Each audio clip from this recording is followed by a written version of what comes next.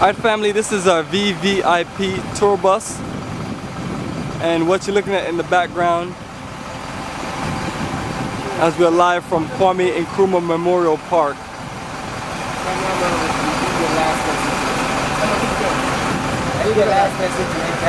Oh yes, last person to enter. Thank you. Just giving you a view of our bus, and there's one more view of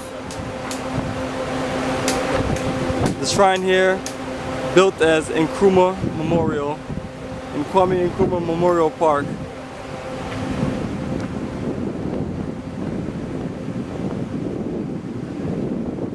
A lot of history, a lot of legacy. We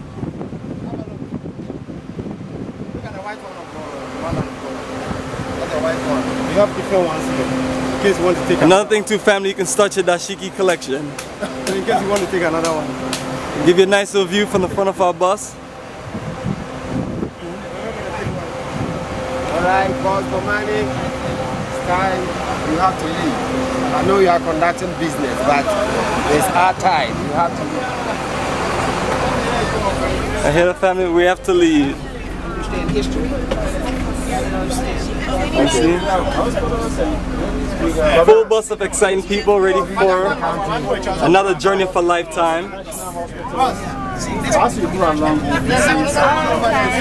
like the one that we saw, all the happy smiling faces. Hospitals, and then we have clinics, we have district hospitals, we have regional hospitals, national hospitals.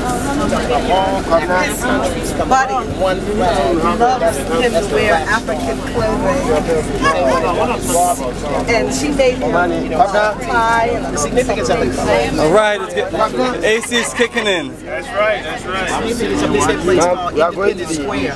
That's Independence Square. Hello people. How do you enjoy the Kwame Nkrumah Memorial? Even more so this time, I think, than ever before. How about you, Del? How did the history touch you? How did the legacy recapture your So emotional right now. Your energy based on what you learned in America as far as Nkrumah? I cannot even answer the way that you want me to, because this is just way too heavy for me. He's taking it all in. I'm taking it in. I'm sucking it up.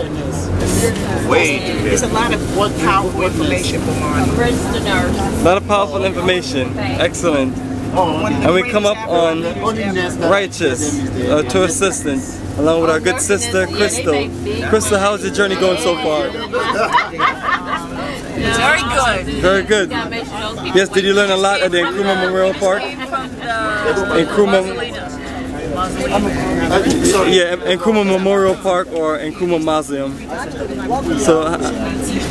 So how was all the information you soaked up? Is it new information or is it information? A lot of it was new. I knew peripheral information, but a lot of it was very new. And I like seeing all the pictures, and I like understanding what the architecture was about, the symbolism. So that was very important to me.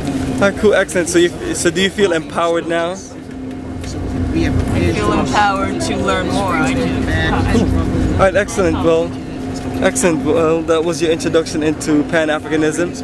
And as we move to the next center, later on, the Du Bois Center, you hear more about the legacy of Nkrumah and Pan-Africanism.